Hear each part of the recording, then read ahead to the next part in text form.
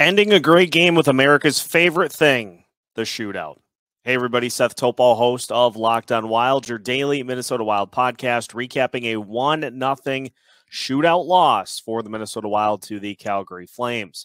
Both goalies dialed in all night as Jacob Markstrom recorded 42 saves. Filip Gustavsson also with a shutout himself. OT, some chances on both sides. And then in the shootout, Freddy Gaudreau, the lone Wild goal, but Nazem, Kadri, and Tyler Toffoli scoring to give the Flames a desperately needed 2 points in this one. And for the Wild, a few opportunities along the way. If you connect on one of them, you don't end up losing in the shootout. For more on the Minnesota Wild, make sure you're following Locked on Wild wherever you listen to your podcasts.